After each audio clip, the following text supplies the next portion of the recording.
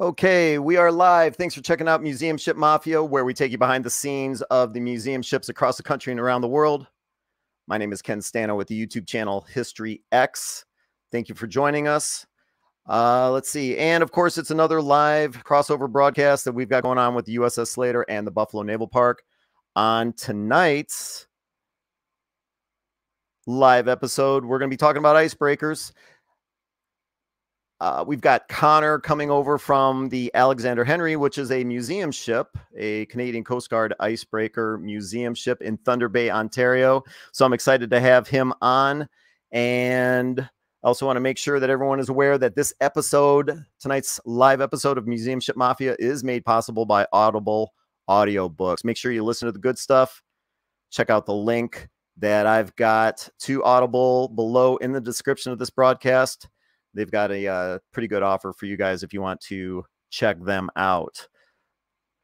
So let's see. I'm going to bring on John Epp, who is the curator of the USS Slater in Albany, New York, to check out the USS Slater, their YouTube channel. Search for USS Slater, and you can also check out their website, ussslater.org. John, you all settled in? Not too bad. How are you doing? I didn't ask you how you were. I asked you if you were settled in. Remember how I said I just woke up from a nap? Oh, jeez.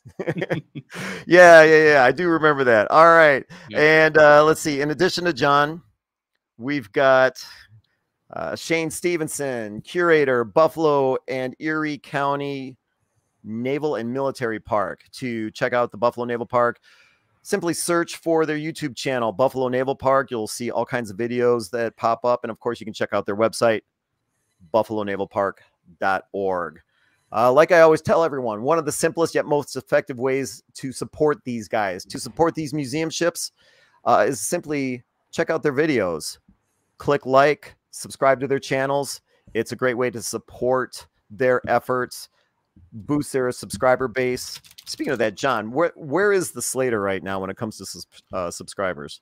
Oh, just over 2,200, I believe. 20. Okay, so you're continuing to grow.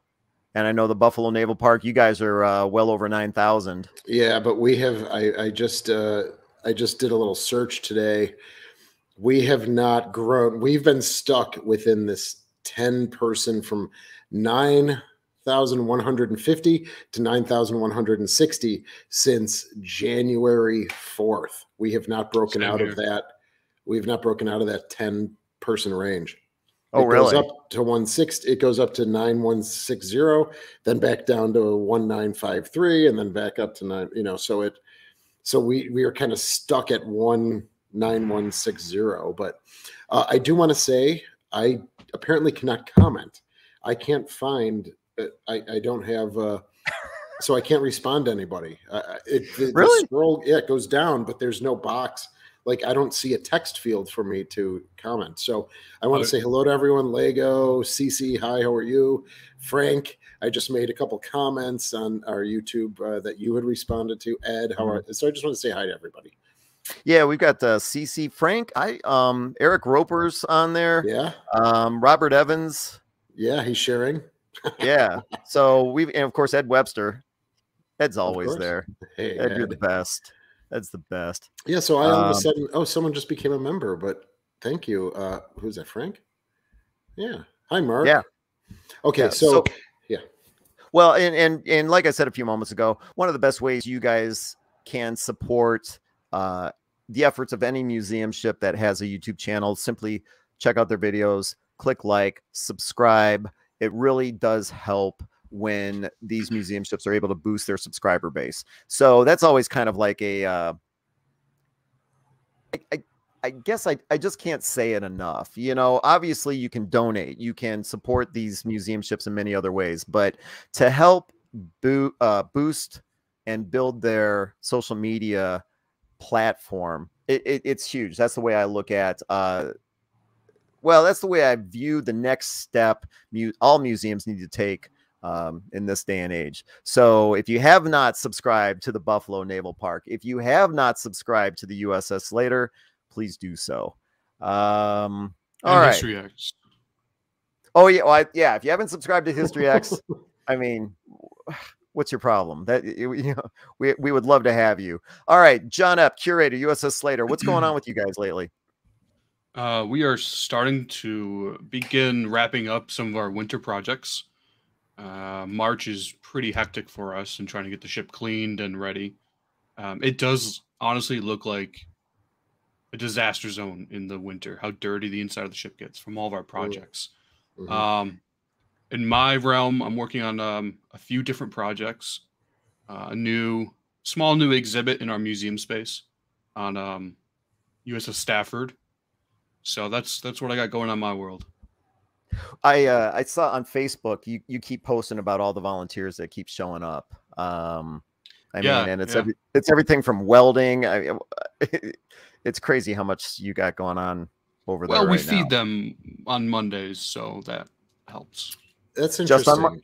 Just on Mondays? During the season, it's usually Mondays, Tuesdays, and Saturdays as well. But in the wintertime, usually just Mondays. Okay.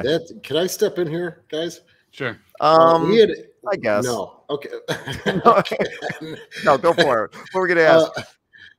We actually talked about this in our staff meeting today, and we were left with the impression that the Slater volunteers pay for their own meals all the time. Is that, but I'm now hearing that might not be correct. Okay, so we usually have one of the staff. It's usually Joanne, our business manager, or sometimes one of the volunteers. They'll create a dish, they'll bring it in and serve it, and we have a suggested donation to help just cover the cost of the ingredients. So it's usually like $2. But okay, yeah. because we were, we had a couple of our staff go to the Slater, and they said everyone puts money in a pot, and then they have one volunteer who's a cook, and he goes and buys all the food and then cooks. That. So that was the work week when you guys came that's out in a work October. week. But when yes.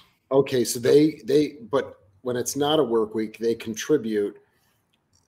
You said the staff person makes a meal or something, and then that's that's Mondays in the wintertime. Yes. And it's usually breakfast as well. We cook breakfast. I'll make a notation of that. I appreciate that. Hey, Frank just threw in before we get to the Buffalo Naval Park, Frank threw up a question after. How do the subscriptions help the USS Slater and the Buffalo Naval Park? It pretty much boils down to this. Any YouTube channel that reaches 1,000 subscribers and 4,000 hours of watch time becomes eligible to receive advertising dollars from YouTube. And what, John, when did you guys had a video, you had that engine startup video, which was pretty damn cool, that pushed you guys over 1,000 subscribers. You became eligible. When did that happen? The video was September, and I believe we became monetized in October. Yeah. And it's always been a big push for me. And as I always say, it's one of the simplest yet most effective ways, for this reason, to help these museums, any museum really. It doesn't have to be a naval museum. It could be any museum. If you're aware that they've got a YouTube channel, by clicking subscribe, liking their videos, it helps them get closer so that they can then begin receiving advertising dollars from YouTube. And it adds up after a while. The more views they get, the more dollars they receive. And I know the Buffalo Naval Park's receiving those advertising dollars. The USS Slater is now, and eyes on the project is the way I put it. So the more eyes we get on those museums, the better. Let's see. Well, then the Buffalo Naval Park, their new membership, that's, you got that as well. Yeah, and I'm wondering if that's what Frank... I think that's what he meant, yeah. Yeah, like what? Well, he did, but now all of a sudden it shows in the stream, it says new member, and his name, Frank's name, turned green. And so now as he's responded 803, 804, his name is separated out of almost like, because everyone else has a black name or handle, and then his is turned green. So it says he became a new member, but what did he become a new member of, I guess, is what. Oh, I guess we'll find out. I guess, Let's but see. Let's see. And before we yeah, get that's to great. what's going on with the Buffalo Naval Park, I just want to remind everybody, you know, we can't really do this in any way, shape, or form without subscribers and viewers. You know, we love having you guys join us here tonight. So please submit your comments, submit your questions. We'll get to them. Let us know where you're from, where in the country you're from. We're going to have Connor joining us, you know, from the Alexander Henry. He's all the way up in Thunder Bay, Ontario. Let us know where you're watching us from. Chopper 73, he always tunes in from Australia. Mhm. Is Chopper Australian? I always forget. I can't so, yeah. can't remember if it's Australian or New Zealand. And also what channel you're checking us out on. You know, this goes out live to 3 channels: USS Slater, Buffalo Naval Park, and History X. It always kind of bugs me that Buffalo Naval Park gets more views for these live videos than History X does. But you know what? Just let us know where you're watching from. I always find that pretty curious. So with that being said, Shane, what's the latest with the Buffalo Naval Park? I would love to be like John. I'd love to be like John and say we're beginning to wrap up winter projects, but we are not. We are on fire. You know, and we have a lot of projects going on now that will be ready by March 25th when we open this year. But you know, we've brought on a lot of new energetic staff over the past 12 months, and they see opportunities for us. And so we've been ramping up with a lot of newer ideas and things. So we're still kind of in that off-season mode. And we talked again at our staff meeting about, okay, are we going to have everything ready by March 25th? And it's, yeah, we will have. So we're opening up a new area on the Sullivans, which even before the capsizing event wasn't available. So we're doing that. The Admiral's quarters is completely getting remade. New carpeting, new furniture. We repainted. We're getting the furniture that we have, like in the cruise book photos from 1972 and 1974. So that's going on right now. Yeah. Because I watched the Power Up videos.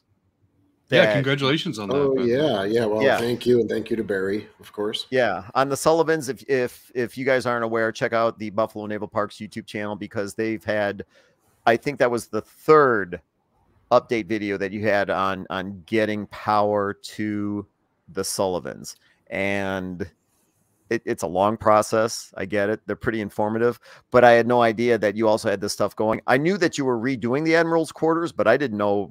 I mean, you're talking about furniture. You're talking about all this stuff. Are we going to be seeing that? Yeah, when it's ready.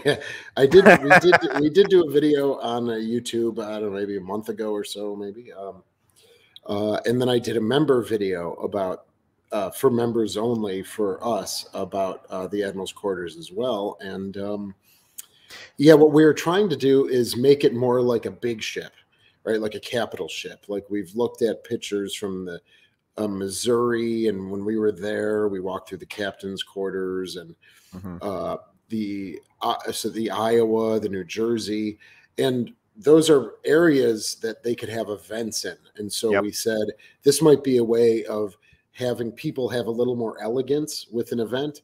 You know, maybe we could have a dinner, you know. Oh, I'd love to see, you and I have already talked about this. I'd love to see you guys host wine tastings there. And yes, yeah, and that is big. That is something I brought to the table. So let's hope that we can continue to make that connection. But for me, yeah, it's kind of, we're kind of all over the place. I would love to be able to sit in the collections and just work for 5 hours without interruption, but you know, in our environment, it just doesn't work that well. I can't do that. So we have to be available for multiple things throughout the day. And I know I've been a little slacking on the YouTube videos, so I'm just letting everyone know that I'll be getting back to that in a few weeks. We'll start doing 2 to 3 a week again, and I'll continue with the member videos and the 2000 watch with Steven for the members. Well, and that. I wanted to bring that up because you guys had what I thought was a pretty fun exclusive, if you want to say, 2000 watch for all of your members. I really enjoyed it. That was about 2 weeks ago, Yeah. and John was on there too. There was about 8 of us, and we got to hit you guys with just about any question that we wanted, and that was a good time. So for those of you that aren't aware, if you want to, I don't know, Shane, what's the best way to describe this? Just get behind the scenes or get you guys to kind of discuss stuff that you wouldn't normally throw into the public 2000 watch? That's exactly what it is. It is what we're kind of marketing our 2000 watches as. This is an opportunity for you to ask us any question. We don't want to drive it. Like, say, the Museum Ship Mafia, we drive the content and the conversation. In the 2000 watch for members only, we want the members to drive the conversation and give us ideas, and we can see those ideas to fruition. So it's really user driven as opposed to back end driven. So, and look at Eric. Do you see Eric H's? What? Did you see his comment? I love it. What, this one right here? Yeah. Yeah, I threw that up there. Yeah. Way to go, Eric. I really enjoyed it. Like I said, it was about 2 weeks ago. I don't know if you guys are going to be doing that every month for members. It only costs, what is it, $5 to become a member of the Buffalo Naval Park? Yeah, and then you get 2 member videos a month and 1 live 2000 watch. And so what we've decided, Stephen and I, was the 2000 watch will be exclusive to members now. We used to, we would just put them out. But now this Museum Ship Mafia is going to be our live stream for everybody. The 2000 watch will be for members only. And just so that anyone that wants to become a member of the Buffalo Naval Park, what Shane's talking about is if you literally go to their YouTube channel where you would normally click subscribe, there is also a join button. And if you want to join and get access to these videos, click on that button. And it's what, $4.95, $5 a month. Yeah, $4.99. Yeah. I recommend it. And you know what? It may not be for everybody. I think it's a lot of fun, but if it's not for you, then quit. Quit after 1 month. I don't think you'll be doing that though, because like I said, I really enjoyed it. John, what did you think about their first one? It was a lot of fun. I hope so, and I want thank you, John. Kind of harked back to when you guys first were starting the 2000 watch. A little. That was about a year ago, right? Yeah, we started. We started it in February. It would have had to have been about a year ago because remember the Sullivans took on water in April. Yes. Yep. And so they probably were. Well, John, they probably did a couple of rounds of 2000 watch before they took on water. It was almost every other week you guys were doing it, wasn't it? It wasn't just once a month. No, I think. Because it was so new, I think what we said was, oh yeah, okay, let's do it every couple of weeks. And then the Sullivans happened. We were actually doing, as people like to remind us, we were doing a live 2000 watch when we saw the Sullivans starting to have a problem on April 13th. That was a Wednesday. Yeah. I remember that. Of course I was watching, John was on. You were, right? Because John was on. I was watching. Well, yeah, I was watching too, and they made that comment. What's that? I think I did. I said something's going on with the Sullivans or something. Yeah, and then of course the next day the news broke out. Those videos are still up if you wanted to check it out. Check out the 2000 watch on April 13th, 2022. And Shane does mention it towards the end where the Sullivans, and then the very next day it's on CNN, MSNBC, Fox News. Everyone's talking about it. So well, we've gotten some flack over that because well, then why the hell were you live streaming? Why didn't you stop? But we had no idea of what the catastrophic nature of that. And we were there till about 1:30 in the morning because we called a couple staff people after that, because when we left the live stream, it was so much worse than when I walked in 2 hours prior. And so that's when we got on board for about 4 hours to try and, assess and survey what was going on and shut doors and hatches where we could. But by that time it was so.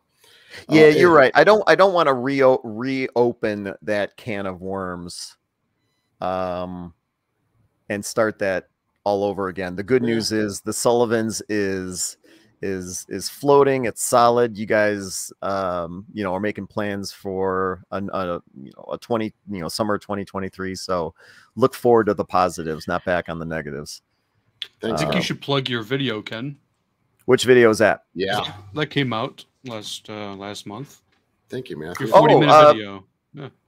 I can mention that at the end as well. But if for those of you that haven't checked it out, I have a video on History X called "The Grave Robbers," and it's about the looting and the stripping of the World War II warships, battleships, battle cruisers, even some destroyers that are in the South Pacific, in and around Indonesia. If you're not aware, those shipwrecks are disappearing, not like the Titanic that's kind of rusting away or anything like that. These are being strip mined, if you will, looted for their steel, for their metal. Check out History X. It's called The Grave Robbers.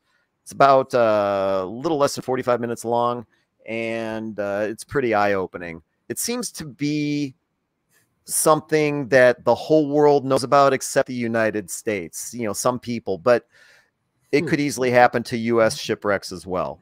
So check out The Grave Robbers on History X. Thanks for bringing that up, John. I appreciate it. Yeah, it was a very well done video. And the way you spliced and edited, you really spent a lot of good quality time on making that a very succinct and understandable presentation to a potential complex problem.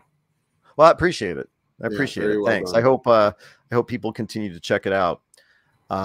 Anything else that John or Shane you want to touch on before we Eric couldn't agree with you. Yeah, couldn't agree with you more. And thanks for your support, Robert. I appreciate that. Yeah. Ed, I have a deer in the headlights look. I always do. But thank you. No, we're excited. We're redoing the tour route. We're going to try and open a little bit more of the Sullivans this year than has been in the past. So, and as I said, we're opening up the 3-inch 50 ready service locker, which has never been opened. So we've got our caretaker. He's in there painting and cleaning, and we're going to plexiglass it off, and that's on the 01 level. And and I'm also doing add-ons this year. I'm sorry, guys. I didn't mean to but in addition to the curator tour that we're doing at the Naval Park, I'm doing 4 add-on tours a month. And this is something we learned from the Iowa. So someone would buy a ticket, but for 30 minutes, they would get a special tour, and it's an extra $10 or $15. And then in addition to them being able to just wander around the ship like normal, they would get this add-on. And then I have a gun tour that I've created, which will go to the mounts and the turrets and the barbette. And then a weapons control, which is where you and I were, Ken, and where the SPG or the SPS. Jeez, are you talking about that freaking platform that we were on? Yeah. I'm talking about. I finally was able to block that out of my memory, and then you bring it back. So the weapons control is back there on the aft superstructure, the Little Rock, and so we're going to be taking people up there, and it's just going to be a little add-on to the ticket that they buy. So that's a whole bunch of that this year going on. So it sounds to me like you guys are you're in a mad dash to get everything ready for 2023 season. That's pretty exciting stuff. Thank you. Don't mean to take up on more time. No, that's all right. John, anything else that you wanted to touch on before we get to our icebreaker discussion? Just similar to Shane. In the past, we've always had the add-on tours to the collection space or the engine room, but we never really shared it too much. We didn't advertise it a whole lot. Last season, we really pushed it. We combined everything. Full tour, collections and engine room, stem to stern, we called it. Mm-hmm. We got, I think, an extra 600 people to visit the engine room and collections last year, if I memory serves. So that's really just extra money for the museum. Yeah. So it was a huge success. Have you had any discussion at all? I mean, the engine startup video that you guys had, I thought was fantastic. You got well over 100,000 views. What, it could be approaching 200 for all I know. It was a great video, about 15 minutes long. Do you think that, or do you expect that could drive up the interest for people to want to check out your engine space, your engineering spaces? Yeah, actually, we did have people visit us saying, you know, we saw the video, which was great. We are exploring doing little I guess you could say speaker events like quarterly. One of them is maybe bringing a select group of people down to the engine room and maybe starting our emergency generator. Nice. That is very preliminary, so it's a very good chance we will not do it, but it is in the discussion. Got Very it. Nice. Very nice. Well, I just glanced at the clock. We got to get to the subject, which I'm pretty excited about. Let's see. So let me bring this up real quick. So here's the deal. We've got an opportunity to talk about icebreakers. I don't know a lot about icebreakers. Quite frankly, I consider them to be a little bit on the mysterious side for me, and I was really excited about this opportunity to learn about them. The Alexander Henry is a museum ship icebreaker. It was from the Canadian Coast Guard, on display in Thunder Bay, Ontario, and it's cool. Yeah, That's isn't that a cool picture? So I got that picture. We're gonna have Connor on. He's waving in the background. Yeah, Connor, I know I haven't clicked you on yet. All right. Give it a rest. Yeah, and he's talking, and so we're gonna bring him on. And you know what? I love the fact that Connor's so excited, because I have a feeling we're gonna learn a lot from this guy. Without further ado, Connor Kilgore from the Alexander Henry Icebreaker Ship Museum in Thunder Bay, Ontario. Connor, thank you for joining us. Thank you for having me. No, the reason why I was just smiling like that is because that is actually one of my favorite pictures of the Henry. Yeah. It's fantastic. So, I guess, should I just start with her basic history then? Well, or just are you on board right now, Connor? Are you on board right now? No. He's okay. I'm at home because, unfortunately, unlike some of you guys, our ships aren't heated, or at least my ship isn't heated. And it's about 10 degrees colder inside the ship than it is outside. And it's hovering at about 0 right now, or at freezing. So is that 32 for you guys? Yeah, 32. Yes. So, what's on freedom units? And that's where it is for me. So I'm comfy at home. Here, and how much ice do you have? You want to? I'm sorry, what? How much ice? Ooh, I think we're seeing about 2.5 to 3 inches of ice. Not inches, feet of ice around the ship right now. Jeez. So you're in Thunder Bay, Ontario. Yes. And of course, I've got questions about the Alexander Henry. You're going to be giving us quite a little bit of history on that.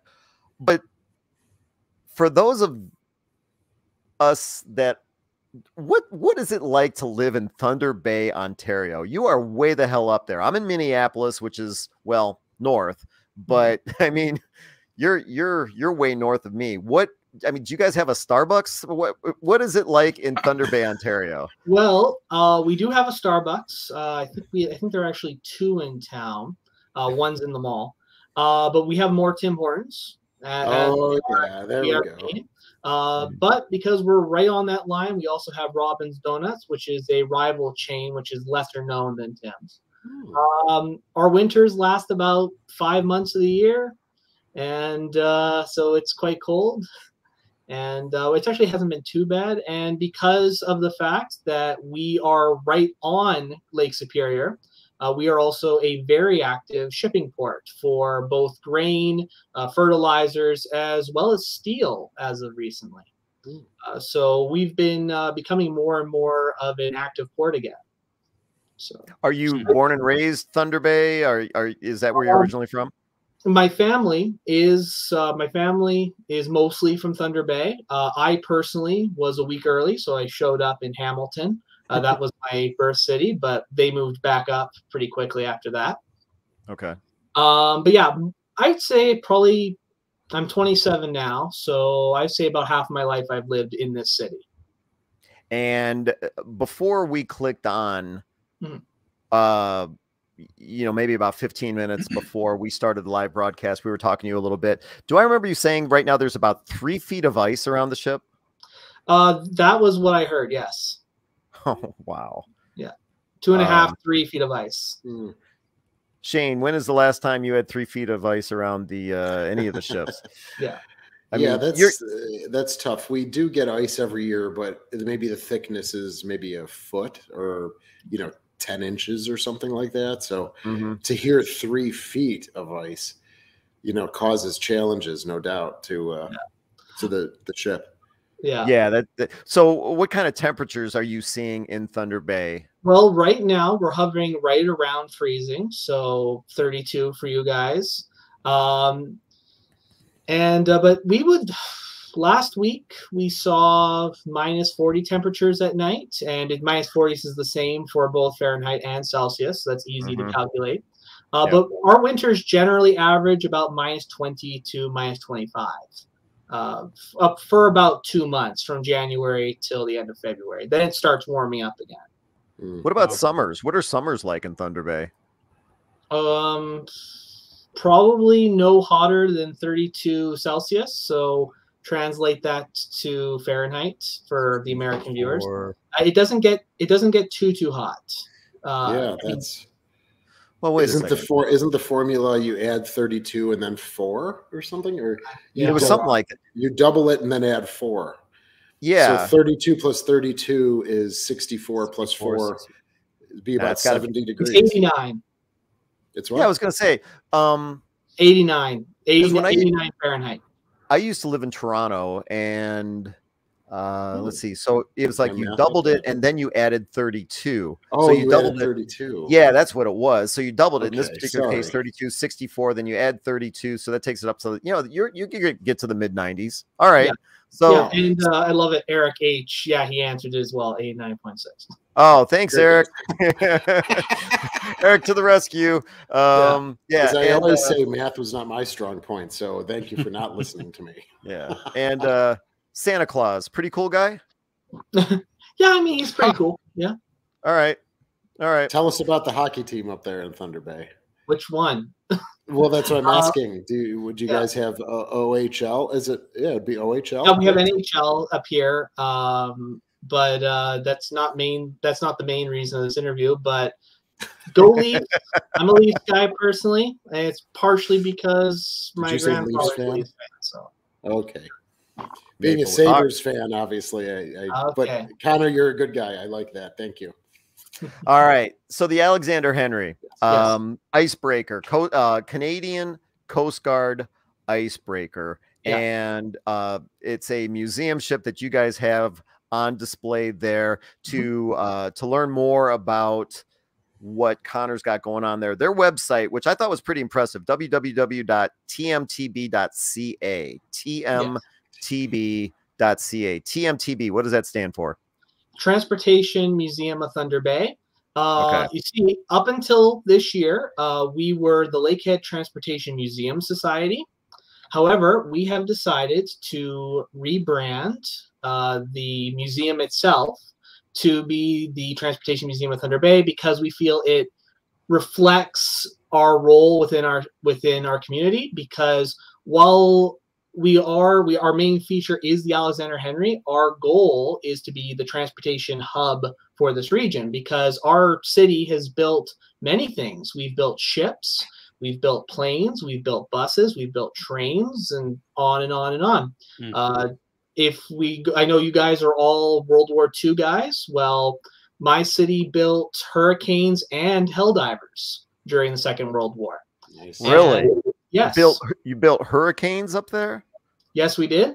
No kidding. Yeah, we built hurricanes, and we also built helldivers because the British were considering using them on their carriers. They decided not to use them, and the Americans bought up the contract. So we continued building Helldivers.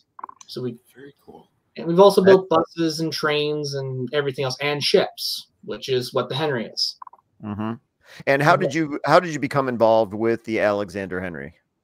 So I became involved with the Henry. Actually, I can give you the exact date. Was July 1st, 2020. So 2 years ago, almost 3 years ago. And basically, in Canada, we had very strict restrictions during the height of COVID, and I was bored out of my skull. The Henry opened for exterior tours only, and I decided to go aboard. I absolutely loved it, and by the next month, I was a volunteer, and now this is where I am now. All right, that's pretty cool. So you're basically telling me that you were bored during the pandemic, you went for a tour, and then it sucked you in. Yes, basically. I was already a history buff before then, and I was following the whole story of the Texas before then, but I wasn't really into museum ships until I got aboard the Henry. And just as a side note, because of my interest in the Henry, I ended up joining the Museum Ships Facebook page, where I then ended up becoming an admin there probably about 2 months later. Oh, no kidding. Yeah, so I'm also with the Museum Ships Facebook page. So are you, Connor, are you a volunteer there, or are you, how does that work? What are the paid staff? What's the organization So like? currently we have no regular paid staff. Okay. We have no regular paid staff. We're all volunteers. We're an all-volunteer organization. I'm not a board member yet, but I am one of the most senior non-board members at this point. And I'm trusted to do things like this. Good for you. You know, I'm sorry, I got to interrupt you. I love this story already. And the reason I love this story, and of course, yes, we're going to get to the ship, but I love the fact that you just showed up, and this is a test. This should be a lesson to a lot of people. You just showed up, you went for a tour, you loved what you saw. You probably got a very, very good impression by the other volunteers that were there, and you decided to try and find out how you could help. Yeah, that's basically it. And I didn't even get a full tour because we weren't allowed inside the ship under COVID regulations at that time. So I just walked to the decks. Like, I was just given an exterior tour. Wow. Yeah, so that was just how impressive it was for me. And the reason I love that so much is that anyone that has any kind of a museum ship in their area, local, that they check out, it could, and they want to do more if they have time or they want to volunteer, it could be as easy as that, is just showing up for a tour. And what did you do? You started talking to people and say, hey, how can I help? Yeah, basically about halfway through the tour, my tour guide that day, who was named Charlie, basically was pointing out things that still had to be done. And I basically said, I could do that. And I inquired, how would I go about becoming a volunteer? And eventually it led me joining. Well, I think that's a great story. I love hearing stuff like that. And, you know, of course, Shane's always talking about, you know, increasing the volunteer base at the Buffalo Naval Park. The USS Slater has an incredibly strong volunteer base, and anyone that wants to help out with a museum ship, these are operations that would love to get that kind of support. So I think that's a great story. Thanks for sharing that with us. It's a great story. So, all right, the Alexander Henry. You sent me a whole bunch of pictures, which I thought were fantastic, and I've got them here, you know, ready to show people tonight. Yeah. What do you want us to know about the Alexander Henry and icebreakers in general? So I'll let you take it away. Go ahead. Okay. Well, in order to understand why the Henry came to be built, you got to talk about the lakes themselves. The Great Lakes do freeze over most years to some degree.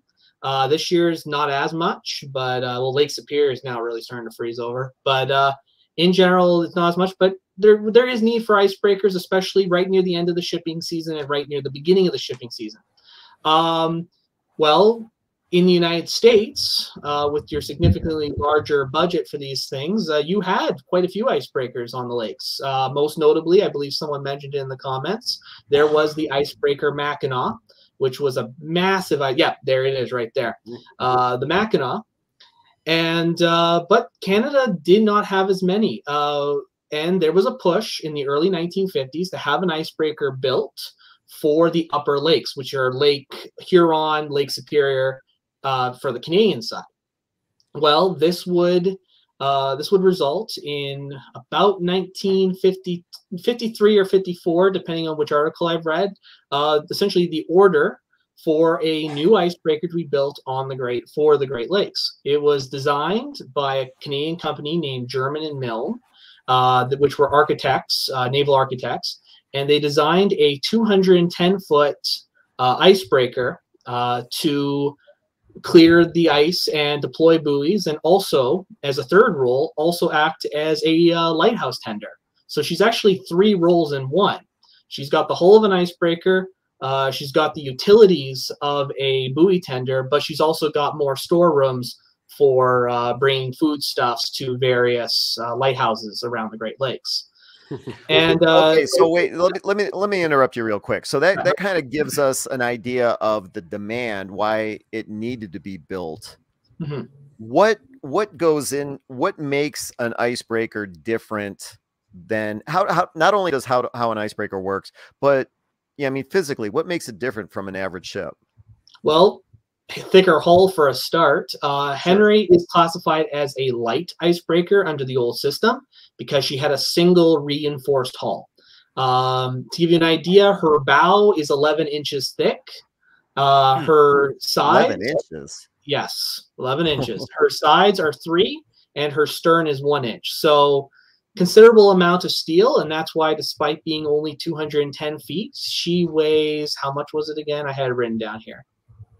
She weighs 2,537 tons, despite being only 210 feet long. Mm-hmm. And a lot of it also comes down to power. She had 2 Fairbanks Morris, she has, I should say, they're still there. 2 10-cylinder Fairbanks Morris diesel engines, and they allowed the ship to punch through, what was the number? Basically, she could go at about 2 knots through most of the ice she experienced on the Great Lakes, which was slow, but it was steady. That's a good picture right there. That's when we brought her to where she is right now. Oh, okay. Yeah, there wasn't necessarily an order that I saw to the files. So if anyone has any questions about pictures as they come up, feel free to ask. I actually have a question. Yes. Yeah, go ahead, John. So the first one we saw with the launching, so she was built in Thunder Bay, correct? Yes. So what ended up happening was the contract was given to Collingwood Shipyards, who then subcontracted the work to the Port Arthur Shipbuilding Company. Now, the city of Thunder Bay was originally 2 cities, the city of Port Arthur and Fort William, and they amalgamated in 1970. So the Port Arthur Shipbuilding Company is on the north side of Thunder Bay, and they were contracted to build the Alexander Henry after they had just finished up a series of minesweepers for the Royal Canadian Navy. So she was the very next ship after that. And she was laid down on the 25th of 1957. She she launched on the 18th of July, 1958, and that's the picture you see here. Mm-hmm. That was 65 years ago. Yeah, so it'll be 65 years ago. And then she entered service on July 30th, 1959. So there's a lot of Julys. It's all in July. So she took 2 years to build. Where is she in relation to where this photo was taken right now?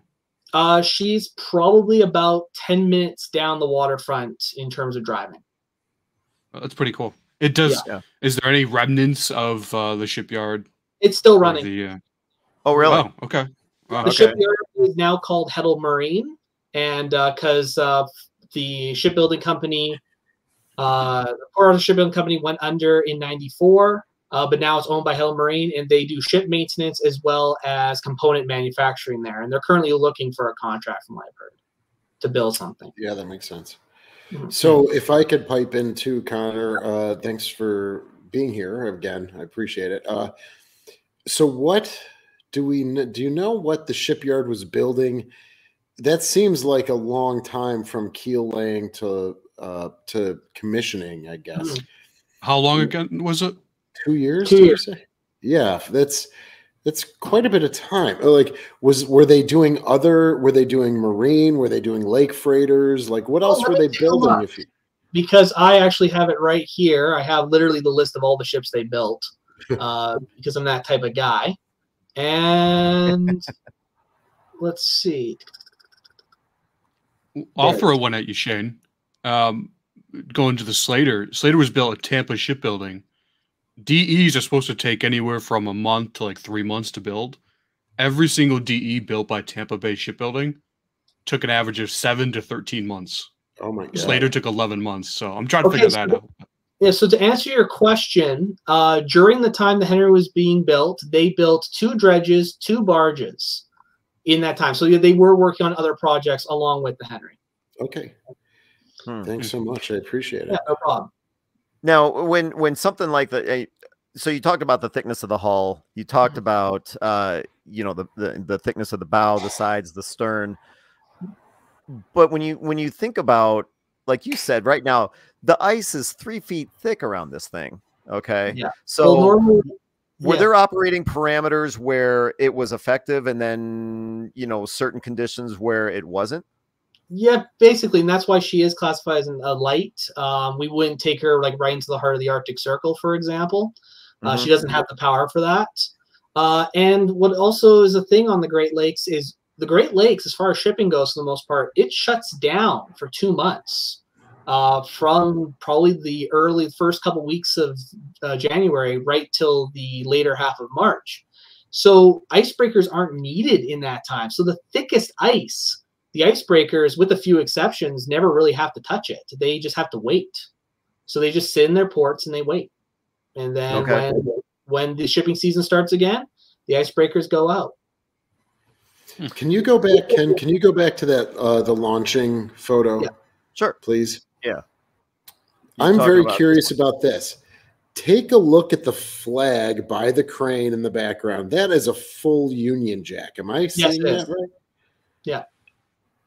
Do you know the history of that? It's not like the flag of Ontario. Well, Canada was a member of is still a member of the Commonwealth, which is a collection of former British colonies. And it should also be pointed out that Canada was a dominion at that time, or at least a functioning dominion. So we were an independent country, and it's still this way today. The Queen is still technically, the King is now the head of state. Yes, we're still getting used to that over here. Let's see. Okay, thank you. So yeah, that's. Yeah, I just am surprised there wasn't a provincial flag up there, you know, or something. But I get there would probably be a provincial flag somewhere here. I've seen this picture from another angle, and there is a Canadian flag of that period and a provincial flag as well. Thank you. You can only see the British one from here, though. Very interesting. Yeah. All right. Cool. So I interrupted you with a bunch of questions. Yeah. Where do you want to head next? Well, after she was commissioned on the 30th of July. She would serve until 1985, mostly on the Great Lakes. Initially, she did have some problems with her design. She suffered from vibrations, and this was partially due to her propellers, which were 4-bladed props. But this was mostly fixed by actually switching to 6-bladed props. And I don't understand the engineering behind it myself, but apparently that did change a lot of the dynamics, I guess. That's a beautiful picture right there. And she also had a problem with her engines. Her max speed was 13.5 knots. And initially, for at least the first decade, she occasionally would have trouble with engine fires or with stack fires. And they weren't, apparently, depending on who you asked, it was either a design problem or over-oiling, depending on who you asked. But they did eventually fix that problem, although it did actually lead to the Henry to have a less than nice nickname within the Coast Guard, the burning trash can. Yeah, but that's such a term of endearment. Yeah, But despite that, Henry did her duty for 20 years and more. She, every single year, all year round, she would go out to these lighthouses, resupply them, because back in those days, the lighthouses weren't automated. So you would have to go every 2 weeks and resupply the lighthouses and the workers and their families that lived out there. In this city, where, like in Thunder Bay, she's famous for the fact that for us, she's the sign that spring is coming. Because for the people who lived in the 60s, 70s, and early 80s, when they saw the Henry enter the harbor, they knew, okay, we're less than 6 weeks away from spring. It's coming. So for a lot of people, the Henry was just a sign of, yes, we're almost through this. And that was actually one of the main motivating forces for a lot of our older volunteers to actually try and bring the Henry here back in 2017. Well, and I want to hear about the effort to get it there. But, you know, first of all, I dug into some of the pictures that you sent. I mean, they're pretty impressive. You know, and I really like this one because obviously, you know, it's iced over. But then in the foreground, you've got some guy speeding past on a an ice racer. Yep. So, you know, it just kind of shows what life was like, you know, up there. And I think this is a great picture. You know, and those ice racers are still buzzing around in the harbor. Oh yeah, yeah, yeah. We get them a lot here in Minneapolis, Lake Harriet, and yeah. So I see them a lot. But for a lot of other people, they probably don't even know what that is. Yeah. But, I love that one heck of a crane. Like just the comments. Just reading through the comments here. Yeah, she's a good-looking ship. I'll say that. What's the compliment? What's the crew pump? Oh, thank you. I was sorry. Yeah. I'm sorry. We're sharing a brain cell. Yeah. Yeah. So what is the crew like? So the crew complement of the Henry was 33, with 4 officers, 4 engineers, 4 cooking staffs, and the rest were bosuns and deckhands. And from what I understood, the crew generally was on about a year and a half at a time. Some guys were only in there for like a summer or for a season. Then they would leave. New guys would come on. But I think in total, over the course of her 25 years, Henry had 6 captains. So that kind of gives you a rough estimate for officer turnover. What do you know about, you know, do you have any knowledge or any kind of exposure as to what it was like to actually, I'll use the term serve on the Icebreaker, you know, what the conditions were like for the crew? Conditions on board were actually cold, at least during the winter months. But from what I've been told, because I have talked with a few members of the crew, generally the life on board, if you weren't an engineer, was relatively comfortable. Unlike some of our American counterparts who slept in bunks, like bunk rooms with tons of guys in a single room, Henry was actually divided up so that it was 2 guys in a single room, and it was 12-hour shifts, so they never saw each other. So it was actually relatively quite cozy on the ship, comparatively speaking. And internally, I don't think I sent you any internal shots, and I wish I had done that, but a lot of the inside of the ship is actually wood. So it has a really nice look on the inside, especially on the 3 upper decks. I checked out, you know, I looked up as many videos of the Alexander Henry that I could find on YouTube, obviously posted by people that were touring the ship. And I came across something, a common theme that I really didn't expect. Not necessarily when it came to the subject of the videos themselves, but the people that commented on the videos. And the common theme was, well, I had an uncle that served on the Henry, or, you know, and it sounded to me, the common theme was that it was rough. Some people didn't get along with other people.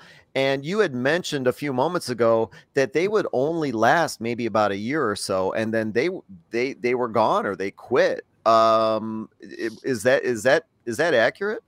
I wouldn't know, honestly.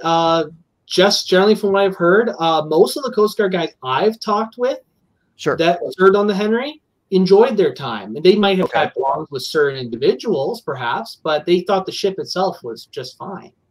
Well, when I see a picture like this, Yeah. I think it takes a lot of, what am I trying to say? A certain kind of guy. Yeah. No, it definitely does. It definitely does, because when you work, especially in these environments where it's minus 30, it does take a certain type of person to tolerate this, because you're not moving quick. There's a constant sound of ice scraping on your hull. It's cold. Yeah, it takes a lot, and it still does. Like, our modern ships are infinitely better than what Henry was, but it was still a challenge. And I would not be surprised if people joined the Coast Guard or joined the ship out of just, oh, I'll do this for a season, make some money, and then they just didn't like it because it was very different to what they had probably been used to. Yeah, and you talk about a ship that's 200 feet long. Well, that sounds like a lot. But I could imagine, when you're in a situation like this, like you said, moving slowly, that 200 feet can get pretty small. Yeah, and you also got to look at the ship. About half of it is just cargo holds and hull. Yeah, the whole, there's nothing in the front. There's like the bosun's locker, and there's like 2 cargo holds. That's it. So there's no living space in front of the superstructure. I don't know if you've actually ever, checked out Museum Ship Mafia before, but one of the things that we talk about a lot when it comes to the USS the Sullivans, the Fletcher class destroyer at the Buffalo Naval Park, we frequently talk about dry docking. Yes. To make repairs, and you sent a couple of pictures that I thought were pretty cool. So this was her latest dry docking. Before I get to this, I just want to explain, when the Coast Guard retired Henry in '85, they retired her because a new ship had come online called the Samuel Risley, which is still in service today and is doing the Henry's job. So we actually today, like people of my generation, have the same association with the Risley that my parents had with the Henry. But when they retired her, the decision was made to actually donate her to a museum in Kingston, Ontario, which is right at the mouth of the St. Lawrence Seaway. And she went there. And one of the beautiful things about Kingston was they had a dry dock as part of their museum. And that's what you're looking at here. Oh, no kidding. Yeah. I mean, not only is it part of the museum, but it actually works. Yes. This is her 2010 dry docking. It was actually part of a process. They were actually rebuilding the dry dock at the same time, but they used the opportunity to actually do some work on the hull. So we're 12 years since our last dry docking, and we're hoping at some point to get her into dry dock again later down the line, but we're not in urgent need of it just yet. So this might be a 2-part question. I'll give I'll give one in a second. But so when you do dry docking like this, is it still owned by the government? Are they the ones paying for dry docking, or no?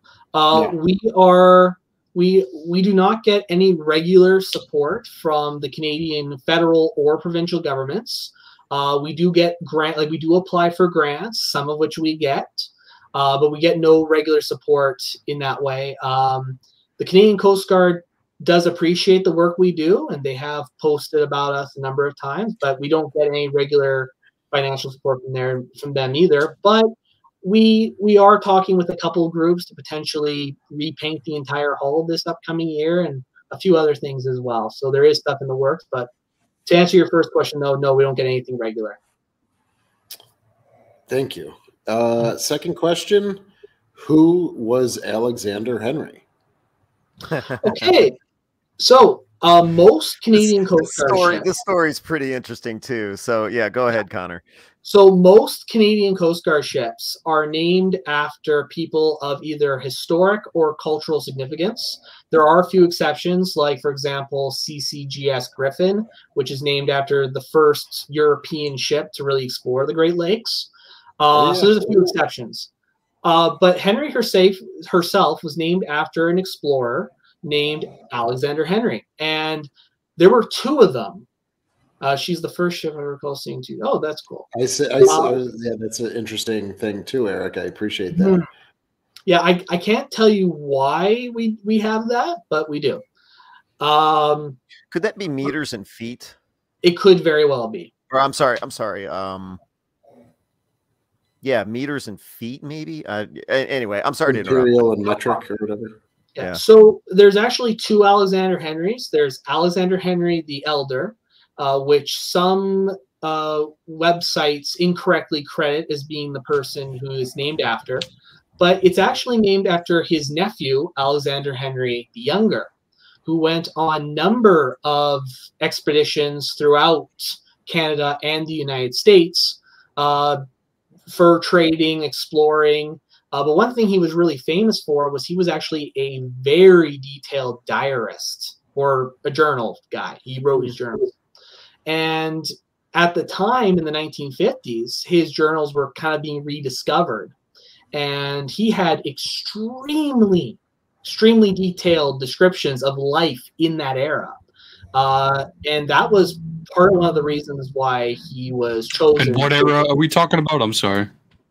The name of the namesake of the ship, Alexander. No. What era was he in? It was the 1800s. 1800s. Yeah, so he was primarily, his journals start like right in the 1790s, and he unfortunately passed away in 1814, around what is near Astoria, Oregon today. I think it's Oregon, but yeah. That's where he passed away, unfortunately. Home of Kindergarten Cop, yes. Yes. Anyway, yeah, he was right near that. It was involved with the whole War of 1812 and stuff. Yeah. I just thought it was pretty. I thought it was pretty interesting how this ship was named after a fur trader, and I've never heard of anything like that. That's probably the only instance I've ever heard of that happening, and I just found that fascinating. It is a pretty unique namesake, and it actually kind of fits my region because my city is host to Old Fort William Historical Park, which is one of the largest recreations of a fur trading post in North America. Cool. So I think it is kind of fitting in that respect because he did actually visit the original fort. That is really cool. So when the Alexander Henry goes into dry dock, and I know you said it's been about 10 years. Yeah. When a Fletcher-class destroyer like the USS the Sullivans or a destroyer escort like the Slater, one of the things it goes into dry dock, one of the things they have to talk about or have to worry about is you've got an incredibly thin hull, 3/8 of an inch thick. And I apologize to those that don't want to get into the engineering details, but tough. I can't imagine you guys have the same concerns that a destroyer escort has with a thin hull. You've got an incredibly thick hull. So you're not worrying about cracks. You're not worrying about degradation of the steel per se, are you? Well, no, and we're extremely fortunate because Henry in total only spent 3 months in salt water in her entire existence. Around Newfoundland, right? Yeah, and she went to Newfoundland from August to October of 84. And basically what happened was one of her half-sisters, as we call them, because there were a ton of Coast Guard ships that were similar but not the same. One of her half-sisters, Humphrey Gilbert, was put into dry dock, and she was in dry dock longer than expected, so they pulled the Henry out of the Great Lakes to take her place for a few months. So that was the only time she ever touched salt water. So we have very little corrosion, if any, really. Nice. In that regard. I mean, fresh water will still corrode, but comparison to a saltwater vessel. What do you have any kind of water coming in at all? To my knowledge, no. To my knowledge, no. Wow. And I go aboard every day. So yeah. That's so amazing, right? Like looking at this ship and that the fact that she is shorter in length than our Croaker is astounding to me. Our submarine. Yeah. You know, I was on Silverside this year. I was on Silverside this year, and I thought the same thing. Yeah. And as you said, the weight was 2,500 tons. I'm sorry. Yeah, it was roughly that. Yeah. It was 2,537 tons. So what's it like to be a volunteer for something like the Henry, you know, an icebreaker? You know, when it comes to people coming on board, do you are they guided tours? Do you allow people to just roam around, you know, self-guided like the Buffalo Naval Park? How do you guys operate that? So just before I answer that, I just want to say that after I'm done, I would like to tell you how we brought it to Thunder Bay. Because we'll get to that. Yeah. But to answer, help me. What was your? Oh no, what was your question? Yeah. Well, I was just, you know what? Maybe we should before I was a volunteer. I remember now. Yeah. Well, so what it's like to be a volunteer? I think it's awesome. My function on the ship when we're open is as a tour guide. Because we've been operating for the last two seasons in sort of a slower COVID mindful way, we've just done guided tours. So the ship, we essentially we schedule tours at certain times. Enough people show up, everyone goes on, do the tour, and we're thinking. Oh, did he just lock up? For the looking at the guided tour system. Do me a favor. Repeat what you just said because you locked up for a few moments. Okay. So to answer your question, we have been operating in a sort of a COVID mindful way. So we've been in guided tours only. But now that we're hopefully with COVID in the taillights, we're hoping that we might change it up, but we're still just looking at that. So I can't really say anything for certain yet. But right now we are a guided tour situation. And okay, so then you talked about, or you briefly touched on, you know, so when the Henry was replaced, and what I had read was that there were three options. She could be scrapped. And there was a tremendous cost with scrapping the Alexander Henry. I was surprised. It was like $400,000, and but there were two other options. One of which was to be handed over. It was Kingston, right? Yeah. So what you're referring to is when Kingston lost the ship in 2016, and yes, they had three options for disposal. They could scrap the ship. Sink the ship as a diving attraction in Lake Ontario, right. Yeah, or donate it to another museum, and that's where we come into the picture. All right. So what was involved in getting the Henry over to where it is now?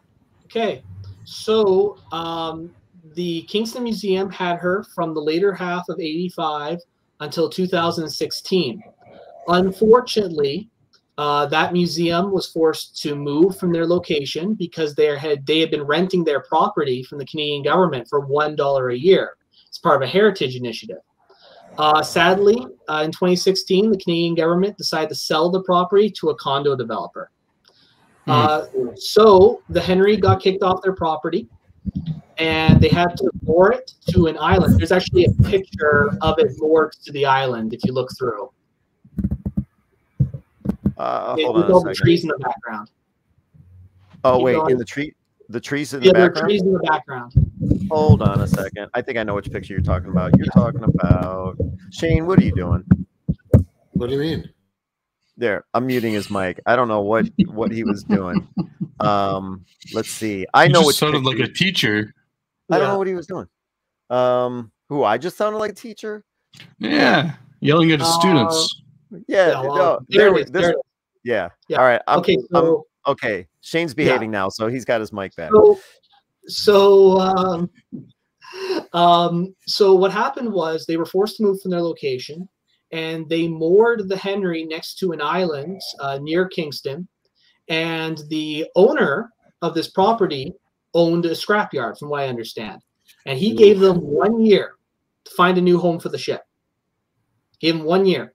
And he said, if you don't, I'll take it, essentially. I'll take it and I'll scrap it. Wow. So they had 3 choices: scrapping, sinking as a diving attraction, or giving it to us. We had just formed that year in 2016, and our mission was to preserve the transportation history of the region. We are the Lakehead Transportation Museum Society, and we heard that the Henry was at risk of being scrapped, and many of our older members decided that we should try and bring the Henry home. And over the next year, we raised money to bring the ship home. And the city of Thunder Bay chipped in $100,000. And the city of Kingston, surprisingly, came in with $50,000 because even they did not want to see the ship scrapped. Mm-hmm. So we purchased the ship from the city of from the Kingston Museum for $2. $1 to us and $1 to the lawyers. And then we had the ship towed from Kingston to Thunder Bay. It cost roughly $240,000 to make the move, and it took us 10 days. And she arrived back in our harbor on the 27th of June, 2017. The deadline that scrapper had given them was June 30th. So we beat them by 13 days. That was just how close to the wire we were getting when we brought her home. Wow. Initially, we moored her to the old iron ore dock until we negotiated with the city. And then in November of 2017, she was docked where she is now at the old Pool 6 site, which is now actually our new cruise ship dock. Cruise ships dock directly behind us. So is that the way the Henry appears now? No, that's Kingston. Oh. Yeah, because you see the dry dock she's in? That's the dry dock. Yeah. It's in the dry dock in that picture. Oh, okay. That's a beautiful location. It is. Like, seriously, they had 100% the best place a museum ship could ask for. And I will say, though, in a good turn of events, the company that the Canadian government sold it to, that property to, determined it wasn't suitable for condo development. A third party bought the property and then donated it back to that museum. So that museum is now back in its original home again. Just Do without they want the ship back? No, they can keep the model. They have the model. Okay. Nice. There was a picture of the model. So there she is. Okay. This is how it's set up now. Yes. Got it. Yeah, so this is how we set up now. Currently, we don't have a proper building. We just have a gift shop, which is pictured. You can see there, that little building. Mm-hmm. We have a few other things on the property. We have, which I unfortunately didn't send you pictures of, but we do have other boats and train-related artifacts on the grounds, because we're a transportation museum. And normally people buy their tickets, meet their tour guide right at the gangway there, and then just walk on, and it's about a 45-minute tour. Frank had a question here I wanted to bring up because I'm curious too. Does the Alexander Henry still, or can it run? Everything is still there. Unfortunately, the ship hasn't run in since '85. So however many years it's been, 47 years roughly. So it would need a lot of work. And at this time, we really can't afford to get running again. So it's not, as it stands right now, no, but it's not completely out of the realm of possibility. One of the biggest challenges, when the Buffalo Naval Park is hit with that question, one of the biggest challenges is that, these ships are available essentially after they've been, what do you want to call it, Shane? Like scavenged for parts, cannibalized by the Navy. Yeah. So, a lot of people will ask the question, it's like, well, can the Sullivans run? Can the USS Little Rock run. Well, no, because if there's an engine block there, that might be it. All these other parts were, they don't make them anymore. So basically what you're saying is the Henry is intact. Yes. But, you'd obviously have to, how many engines There's does a it lot of have? work that needs to be done. It was actually quite remarkable because when the Coast Guard retired her, they actually sailed her to the dry dock that she was in at Kingston. Yeah, so she had an epic in May of 85. They left Thunder Bay for what they thought would be the last time. They took a 10-day trip. They visited her base at Parry Sound. They stopped in Windsor, Ontario, and they worked their way to Kingston, where they literally sailed her into the dock. And our very last record of the day is the day they handed over the keys, essentially, which was the 27th of May. So, yeah, it's quite an incredible story. I do think they did some minor welding to like cut a hole in a stack or something to technically disable, but yeah, I can't say for sure, but everything's still there. Her props are still on, her engine's still there, so she's relatively in good shape. How many shafts, Connor? 2 shafts. 2 shafts. 1 rudder or 2 rudder? Probably 1 at that rudder. speed, 1 rudder. Yeah. Okay. Does the Alexander Henry have any secrets? In what way?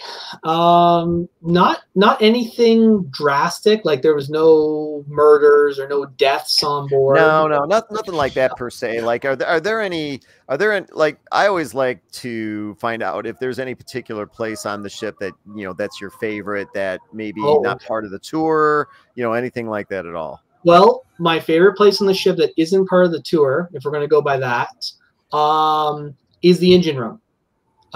It's a very cool space. We're possibly going to open it up for limited tours next year, special guests, things like that. We haven't opened it up regularly yet, but we are definitely considering now, because I know before I got on, you were talking about doing special tours of certain parts of the ship that weren't just part of the normal tour. We're considering doing something like that too, like a hard hat type tour. But yeah, and other than that, though, my favorite place on the ship has got to be the wheelhouse, because you're 5 stories in the air, and it's just a beautiful, like, you can't really see it, but there's a beautiful view of the city from the wheelhouse, because we're actually facing the city from this angle, this position. Is there an open bridge there too, Connor? Like on the sides of those like bridge wings, or Yes. is that just like is that the overhead of the? No, it's open bridge wings. There's actually a picture of a model. Yeah, there. That, like, if I go here, it doesn't really, but I mean, you can kind of see like to the side of the wheelhouse on either side, port and starboard, you can kind of see, bridge wings. Yeah, so so there is 2 open wings. Oh, look at the helo on the back. You don't have the helo, do you? Though? No, we don't. Unfortunately. I thought I read online they did not equip the ship with that. We could operate a helicopter. We just had no facilities to like store one, so we didn't have a hangar. Okay. Yeah. So a helicopter could land, and it's funny you brought that up. Henry's first blueprint, where she was just known as hold on, what's the number again? She was originally just known as Project 865. That original design did not have a helicopter deck. That was added in about 2 years between. Ken doesn't like open bridges. That was open. That was added. The helicopter deck was added between her first blueprint and her finalized design. And I will say though that the wheelhouse does actually close, so everything's functional. You can be inside. We're not like British cruisers where everything is open and miserable. Yeah.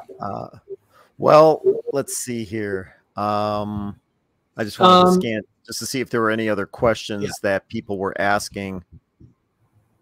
Did we hit them all? I have a question. Yeah, sure. Go ahead. Yeah. Correct me if I'm wrong, Connor. Are you guys still trying to acquire that? Was it a tugboat? The historic tugboat? Yeah. So the tugboat that John is referring to is a tugboat known as the James Whalen. If you were on Museum Ship's Facebook group, you would have probably seen me posting about it. The Henry is unfortunately our city's, I think, 4th attempt at a museum ship. The first 2 never showed up, like they never got them. The Whalen was the first to succeed. And she was an ice-breaking tug built in Toronto that operated in the city of Thunder Bay, or in the cities of Port Arthur and Fort William, from 1905 until 1965. She was brought back to Thunder Bay in the 90s, but unfortunately, due to negligence on the part of the city of Thunder Bay, just simply due to the fact that I wouldn't put a blame on any particular people, it just really just wasn't a focus for them. She unfortunately ended up springing a leak, and she sank in the river she was in. We had been looking at getting it because the Henry was in part built to replace the Wayland as our harbor's icebreaker. We've been hoping to get it, but with the combination of it sinking and the damage caused by her being raised this September, we're just waiting to see what the city's decision is on the Wayland. We would love to work with the city of Thunder Bay in restoring this piece of our community's maritime history, but at this time, we're just having to wait and see. When John sent me, the way this came about, John sent me an email basically saying, hey, there's this guy Connor and there's an icebreaker, Alexander Henry, you know, Thunder Bay, blah, blah, blah. Let's have him on. And like I said, I've always been curious about icebreakers, so I thought this was great. But one thing I don't understand is, how did you, Connor, and John cross paths? Museum Ships. The Facebook group. Yeah. The Facebook group, Museum Ships. So then that leads me to the question. So where does, or how does the Alexander Henry, and I know you've only been involved, what did you say, like maybe 2 years?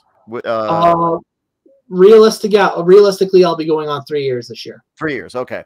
Yeah. So how do you find the Alexander Henry fits into the whole museum ship community? Well, I feel it fits a rather unique role. Like we discussed before, there aren't that many icebreakers in North America as museums. There's Mackinac, there's Acacia. I think that's about it. There's technically Sundew, although she's not a museum anymore. She's privately owned. Yeah, Icebreaker Mackinac, exactly. I think she fills that space, and most notably, she's for Canadian museum ships. She fills an interesting space because while there are 2 other Coast Guard museum ships in Canada, Henry is the largest, and I honestly think she fills a very important role that doesn't get enough credit, because these guys, they aren't policing, like they aren't going after drug smugglers or something like that. These are the guys who go out there every single day, every single week, and do the mandatory work that's needed to keep our maritime economies running, whether it be keeping the buoys functional, whether it be supporting the lighthouses back in the day, whether in these days it's repairing the lighthouses, whether it's just clearing ice so that those last Lakers or freighters can get through. I think that by Henry being a museum, she represents not just the Canadian Coast Guard, but also the work that both Coast Guards on the Great Lakes do to keep our economy running. And I think that's an important job that needs to be reminded. People need to be reminded about. Well, I can definitely pick up on the passion that you have for this ship here. Definitely, without a doubt. You got the bug. I do. I will not deny it.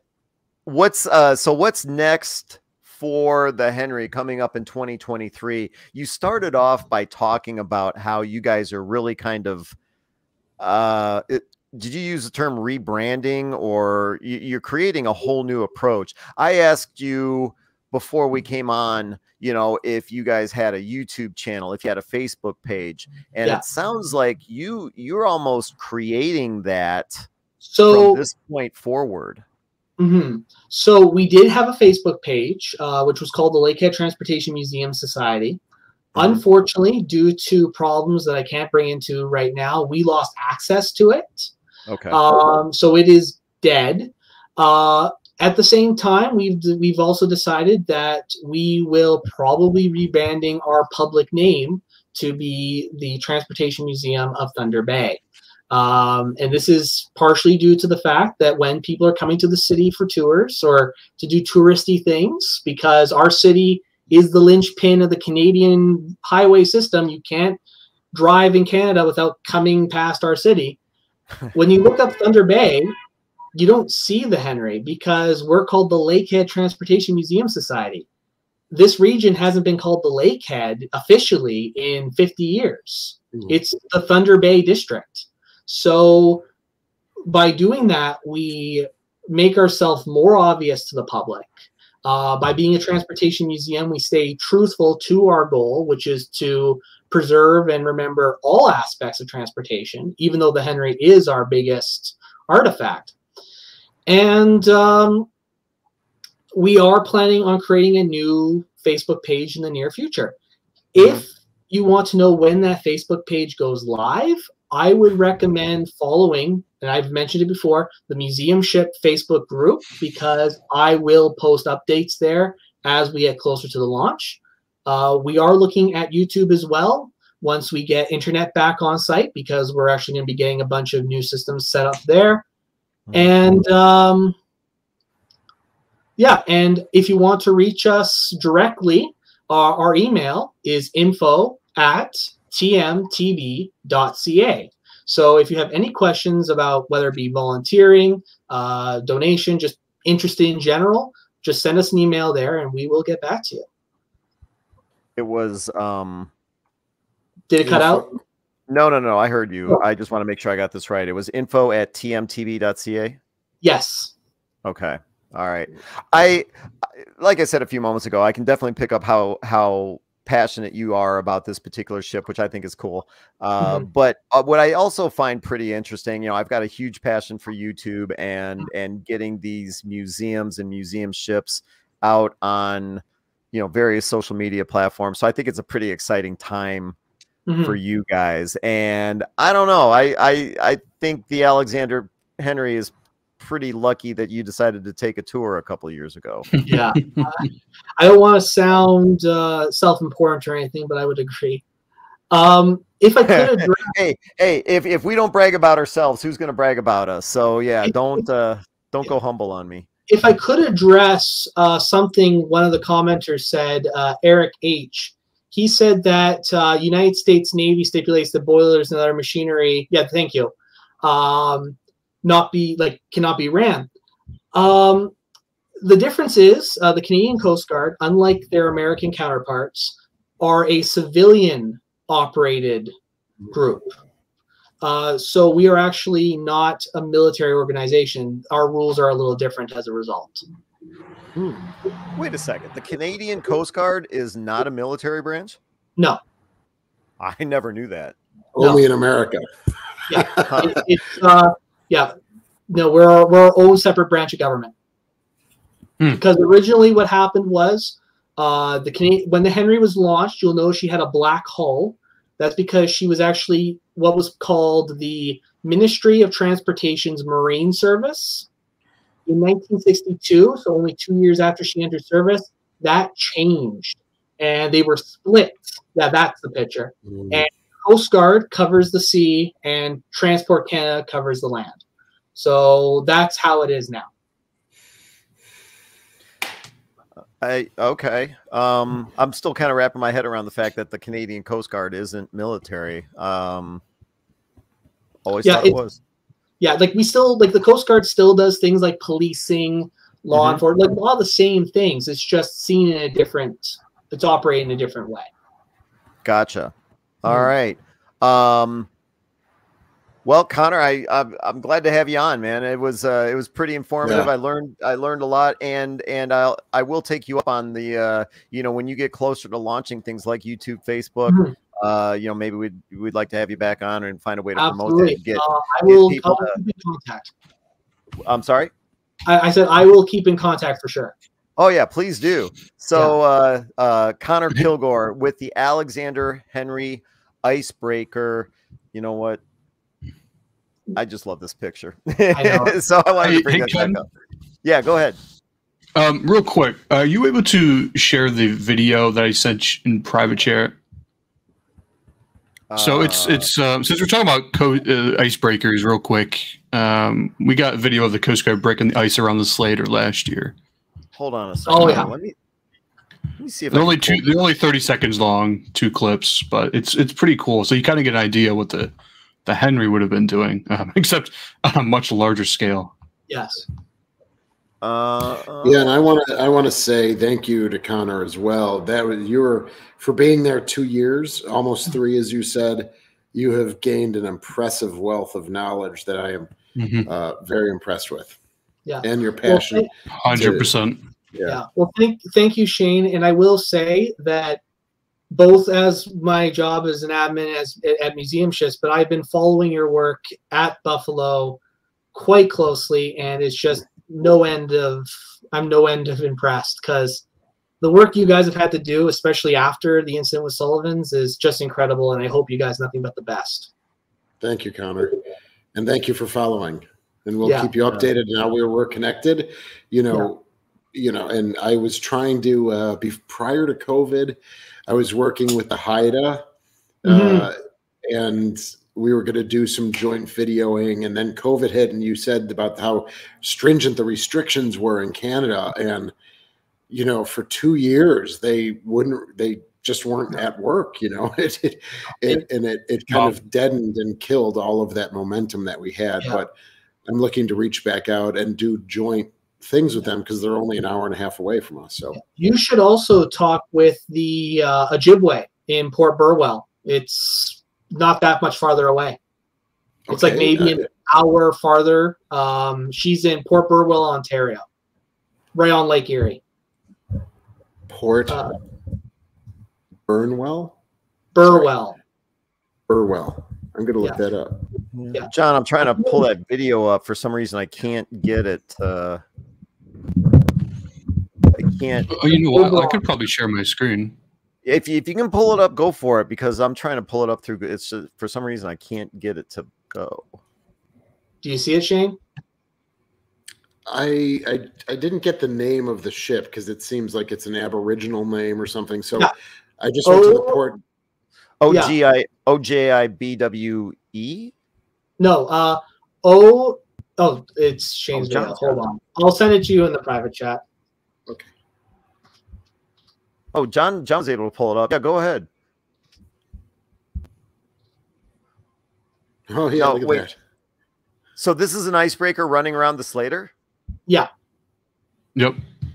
Yes. Thank you. So basically what the icebreaker is doing here, it's actually going up over the ice and it's crushing it with its weight. But did the Henry do the same thing? Yes, it's the exact same thing. Only that ship is probably a third of the weight. Yeah.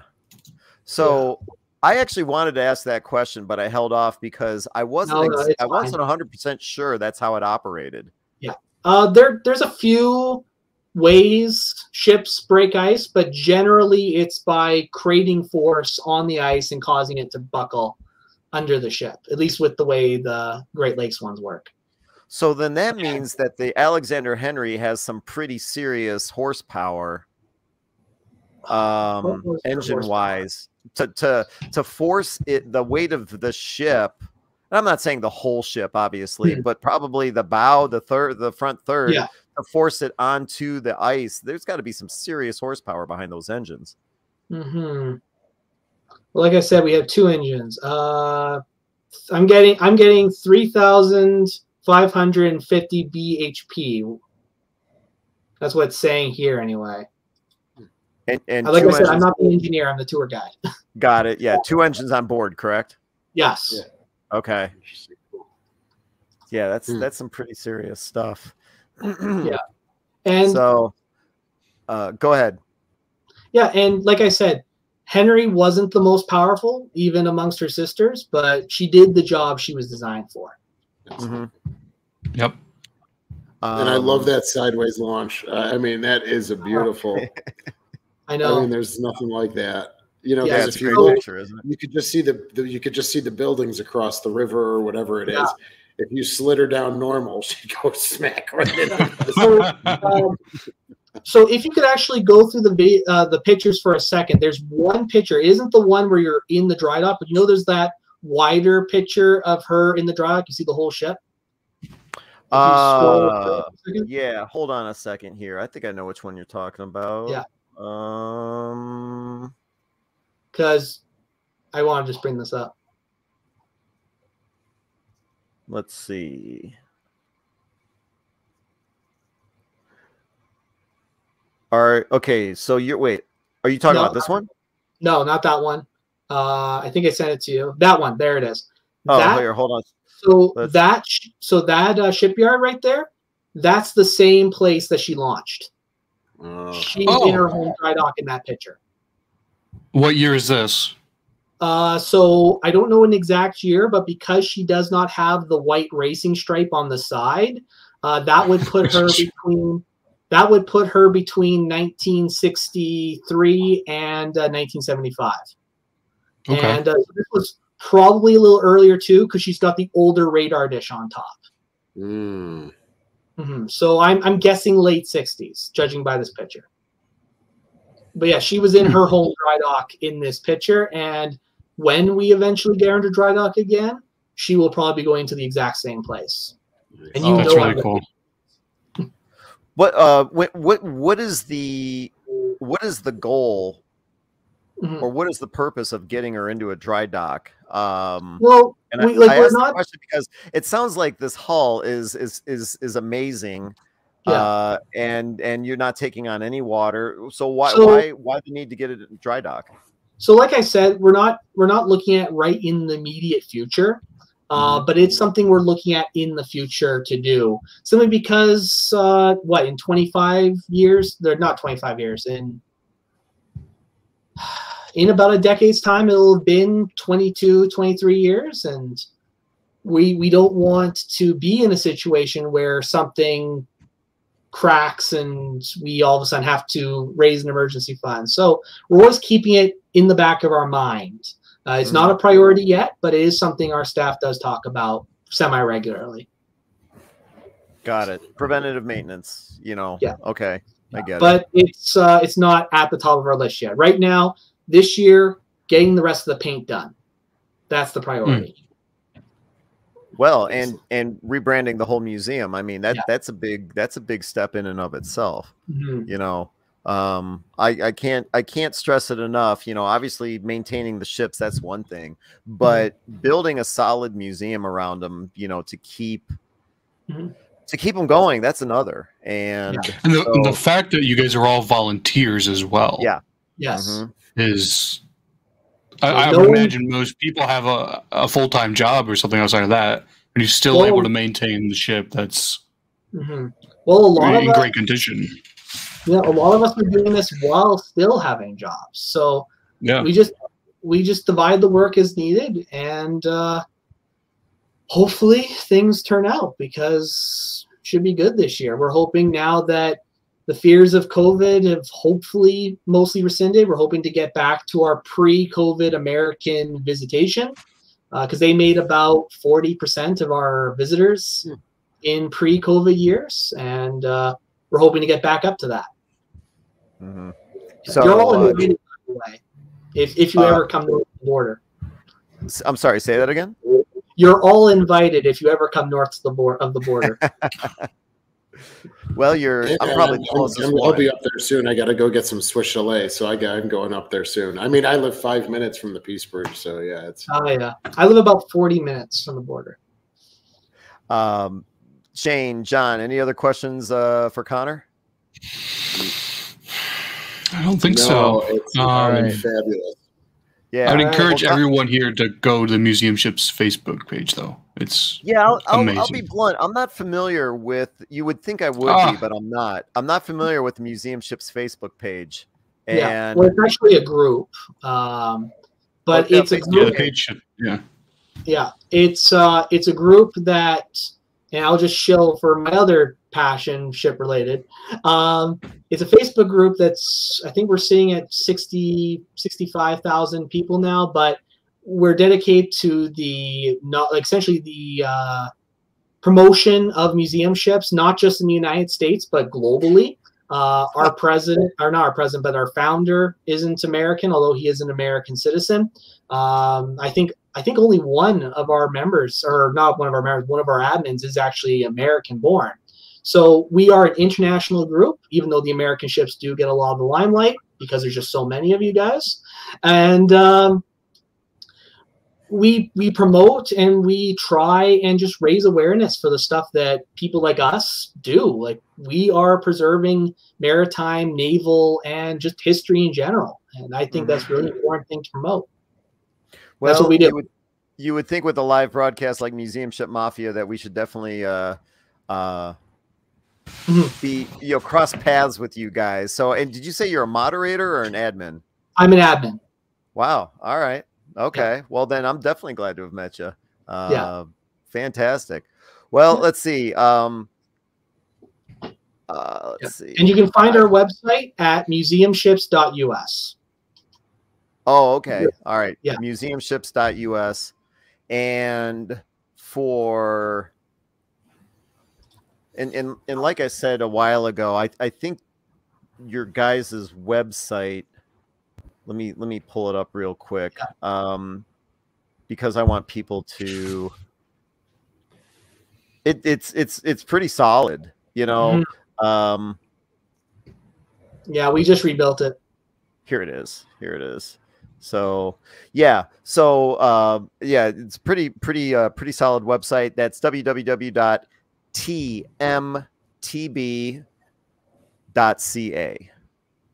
And where was that? I know you gave us here it is. So if you guys have any questions for Connor or any need to get in touch, it's info@tmtb.ca. So Connor, thanks for giving us the time tonight. Connor Kilgore with the Alexander Henry Icebreaker Museum Ship, Canadian Coast Guard icebreaker, on display in Thunder Bay, Ontario. Like I said, www.tmtb.ca. Thanks for joining us tonight. Yeah. Pleasure. Yeah, thank you so much, Connor. Yeah. Thank you. So, Connor, I'm going to shut you down like I always say, because now we're going to talk behind your back. Okay. But thanks for giving us the time, and I hope you have a good evening. Yeah, you too, guys. Have a good night. Very much. Keep up the good work. Bye. All right. Bye. And What Connor. Yeah, go ahead. Well, I was going to say having Connor on was all because of John, and that connection that you made. So yeah, thanks for setting that up, John. Yeah, sure, my pleasure. Mm-hmm. Yeah, that's a great, and that would be nice. This could be our first realm into the international world of museum ships, and it's safe, it's close to home, all that stuff. So yeah, it's good. Very impressed with Connor. I mean, he's really embraced. Oh, there we go again. Yeah, I can't get enough of that picture. I think it's pretty cool. The thing about Connor, like I said a few moments ago, he's like the perfect example of someone being passionate about this particular ship. You can be passionate about a destroyer, definitely about a battleship, submarine. And like I said, I've always been curious about icebreakers. There's a little bit of mystery surrounding them that I've always been interested in, but it's not going to be everyone's cup of tea. And that guy definitely has the passion. He's not getting paid. He's a volunteer. And I mean, there's a lot of work ahead of them to get things, if you want to say rebranded, but I don't know. I thought he was pretty impressive. And I was glad to have him on tonight. Hopefully the viewers that were joining us tonight feel the same way. And I'm kind of flipping through here just to see if there were any questions. Eric says, excellent. Thanks, John. Great guest. John Dugan, I'm coming to see Slater and the Sullivans in September when Drac is visiting. I'm sure he'll be in Albany, right? I'm sure. Oh, for the HINSA conference. Yeah. Okay. He was there in Hawaii. Ken, are you planning on going? Yeah, I sure am. Oh, I'll skip out then. Okay, good. What's that? Are you still upset that I shut your mic off earlier? No. I was just playing around with the sound or the volume of the speaker. That's all. Gotcha. Well, all right. That was another pretty good one. For upcoming episodes, if any of the viewers have any subjects that you guys would like us to cover, definitely please let us know. I know Shane, behind the scenes, that was who was that? That was out of Galveston. Oh, sorry. What's that? I recently sent out those emails. I haven't heard from Travis yet, but no. But it was the guy out of Galveston. Who was that? Oh, with the Cavallo and the Stewart? Yeah. Why can't I find? Oh, no, it was Buzz from Cass and Young. I'm sorry, not out of Yeah, Buzz from the Cass and Young. So he did respond. We're still waiting for Travis from the Texas. Yeah. Who I reached out to Janet Cobb, the executive director of the USS Alabama, to see if she wanted to designate a staff or herself. And there's one other place What is William talking about when he talks about the Antarctic fleet? I assume Icebreaker. That's what I would say, just right off the bat. Icebreaker is part of but they did do the destroyer escorts were part of it. 50s and 60s. The deep freeze operations, Antarctica. You mean it's like? Are you talking like militaristic UN? Yeah, so they took a bunch of DEs and I'm assuming destroyers and the radar picket ships. Yeah. Not Australia. What's next to Australia? Why am I going blank? What's down there? New Zealand. New Zealand, yes. Yeah, they operate out of New Zealand. Yeah. Really? Okay. Yep. I know the Sullivans. I know all three of our ships were in the Arctic, right? Well, that's at NATO exercises. Okay. I can't remember the operation names offhand, but I know all three of them they're blue noses, I guess you could say. But Antarctic. We have a tour guide. He served on 2 DEs in the 50s in the Antarctic. Wow. Yeah, he's in his mid-80s. Connor sent a note. He's planning on going to the HINSA conference this year. Sweet. Yeah. All right. Connor. Very cool. Yeah, look forward to meeting you. And I don't know if they're members of HINSA, but if they can, they should become members of HINSA if they can. Yeah, so Frank was talking about the Antarctic fleet. They were radar pickets, part of the radar. I'm not familiar with that. I'm going to have to research that one. That might be interesting.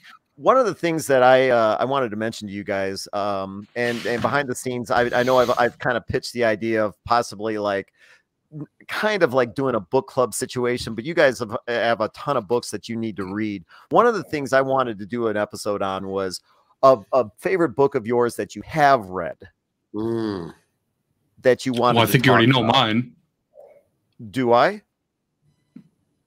Last Stand of Tin Can Sailors. I kind of thought that would be the case, but there, and you could definitely talk about why that would be your favorite. I mean, I have my reasons too, but do you think that would be an interesting episode? I would love to hear what you guys. And your favorite book may not be Tin Can. Horn Fisher's Last Stand of the Tin Can Sailors. But Shane, what do you think about that? Well, I think it's cool because I'm a book nerd, right? So,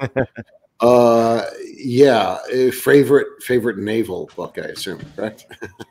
Yeah, or book on the military or branches. Yeah, possibly, and make your pitch as to why it's absolutely. I've got one that stands right out, baby. We might have to do that. Especially since we've got Audible starting to kind of support us a little bit. That might be a pretty good one to cover. No problem at all. All right, John Epp, curator, USS Slater, Albany, New York. Before we sign off, anything you want to pitch or let us know what's coming up? No, we're just getting ready for the season. We'll open April 5th.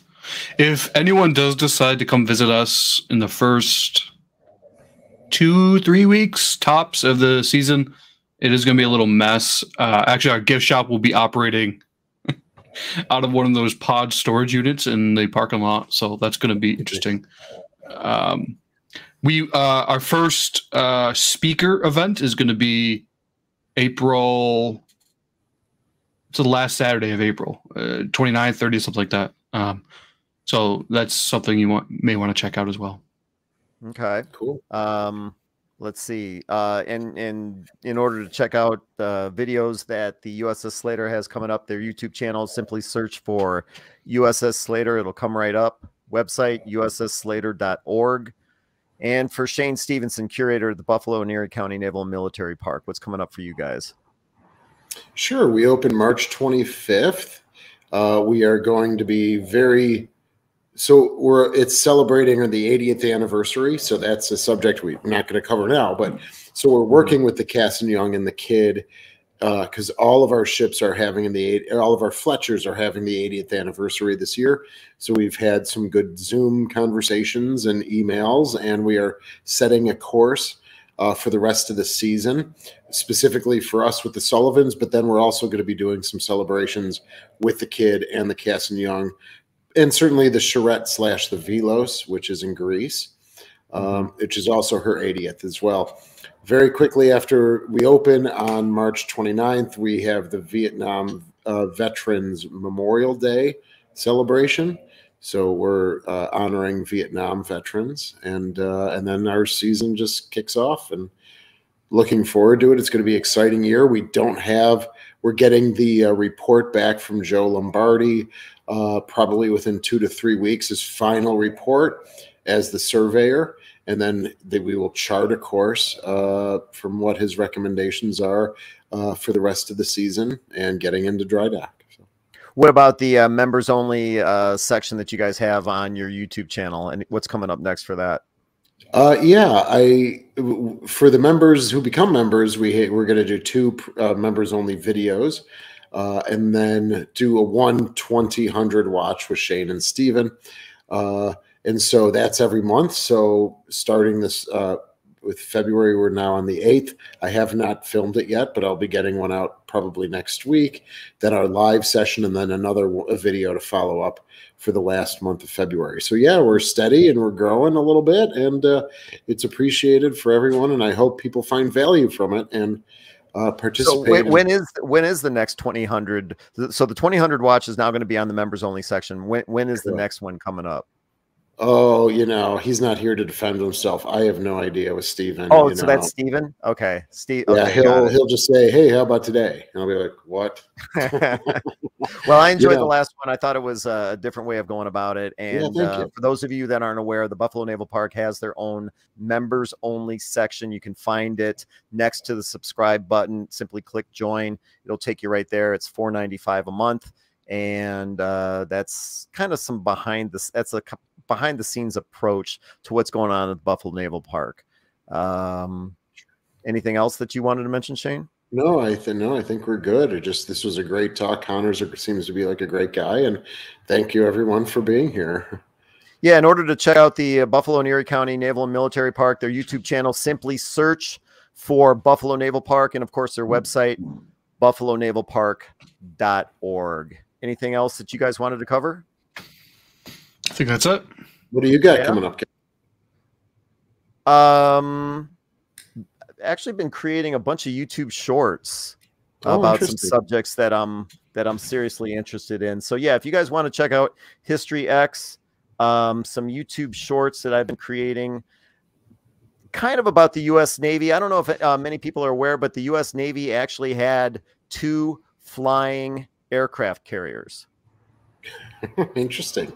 Yeah, and I know that's John, you're kind of smiling, but they did. They're pretty amazing. They were the USS Macon and the USS Akron, and I've always wanted to do videos about it. So I created a couple of YouTube shorts about that. You can check out History X.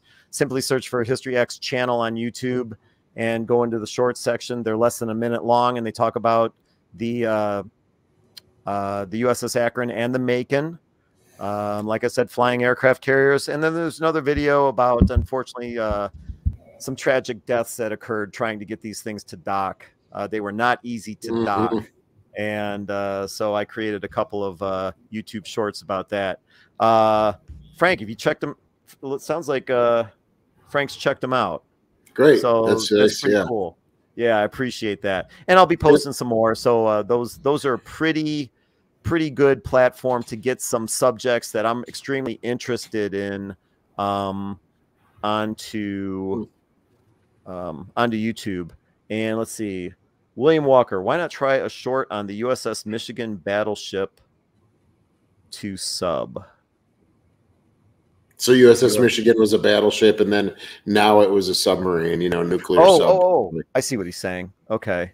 Maybe. And for John, he asked a question about the membership real quick. It's $4.99. It's $4.99 a month. So you would pay once a month and it's $4.99, $4.99. Yeah, that's actually what's kind of cool about when you join some of these YouTube channels. No, yeah, it's totally monthly. There's no commitment, there's no requirement, and you're able to just check out what they have to offer. And some channels you might find it's like, yeah, all right, not for me. And then, you let them, but at least you try it out and you support the channel. I think if you check out what Shane and Steven have going on, it's pretty interesting. And if for no other reason, it's $5 a month. It's another great way to just throw your support behind what's going on in these channels. So definitely check out the Buffalo Naval Parks members only section and, give it a test drive. Thanks, guys. Hopefully that answered John's question. Let's see, Frank. Yeah, Frank, you've been checking out the shorts. I appreciate the support. Thanks for checking those out. I'll be posting some more. And, if you subscribe to History X, you'll get a notification that they're coming up. If there isn't anything else, I just want to remind people that Audible, starting to support Museum Ship Mafia. So this episode is partially made possible by Audible audiobooks. Listen to the good stuff. Check out the link to Audible in the description below for this live broadcast. Click on it. I've got a couple of links to some example books, like Pappy Boyington's Baba Black Sheep. That's a fantastic audiobook to check out if you guys haven't already. So definitely check out Audible. And with that being said, as I always say, apologies to Ryan Szymanski of the Battleship New Jersey for not being able to get him on this week, but one of these days we'll have Ryan on. I'm sure he understands. For audio versions of this podcast, search for Museum Ship Mafia on your favorite podcast platform. If there isn't anything else from John and Shane, my name is Ken Stana with the YouTube channel History X. Thanks for watching, everyone, and we're going to shut this down. Everyone have a great night. Thank you, guys.